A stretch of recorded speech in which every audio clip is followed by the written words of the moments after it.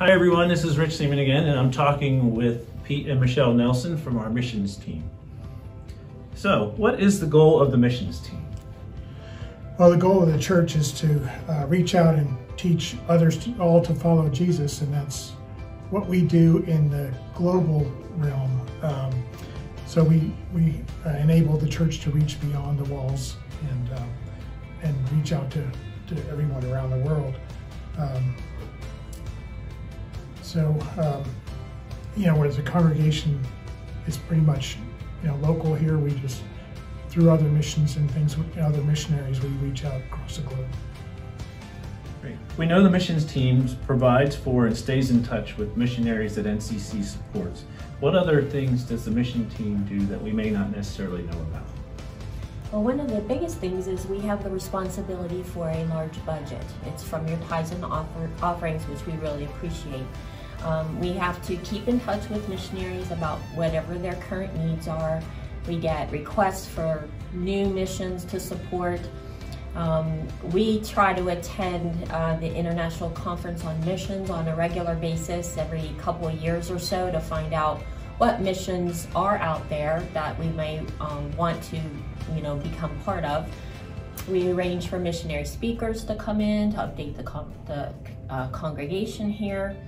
And then, of course, most of you know we try to have a big event each year. We just finished the global meal packing. Sometimes we've had house building, various other things we try to organize, even just work day at Camp Christian, things like that, to get the congregation involved. And we try to be a resource for any individuals that have an idea. The most recent thing was the barrels for Ghana. That was, Michelle Slat's idea, and we just helped kind of get things coordinated with the missionary. Great. Why did you choose to get involved in the missions team here at NCC? Mainly to see that God is working everywhere, not just here. He works, in all kinds of places. Every place that we've been, you can see God working, and just to enjoy that and be a part of His work around the world. How have you seen the gospel message served through missions here?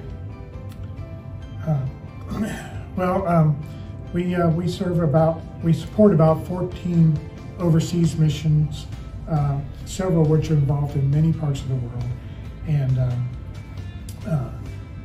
we also have quite a few within the United States and locally even. The main things that we focus on are missions that show mercy, in other words, providing for needs of people.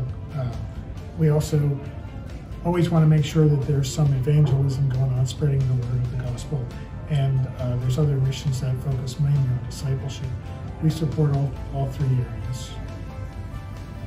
Great. What blessings have you seen God give people through the missions work? Oh my. We've helped build churches and even a soccer court and provide food and vehicles and just encouragement for the missionaries. They're out there in countries where there are very few Christians, and sometimes they just need to know there's someone else that cares about their family and they're praying for them. So it's really neat to be part of an area where you can see the fruits. We get the newsletters, and we find out how many baptisms, and it's it's very encouraging and it's inspiring to know what's going on in the field. So the blessings are both directions. We bless the missionaries and people in other parts of the world, but we get blessings back. Great. Yeah, and going on that, what blessings have you received by doing your work in the missions from God? I think it's mainly developing real friendships with some of the missionaries. When they come to visit, we spend a lot of time with them, get to know them real well, and follow their newsletters and everything. And we have a lot of friends across the world related to that. And also just when we do manage to go on a trip or visit one of the missions, develop friendships with the people that are there.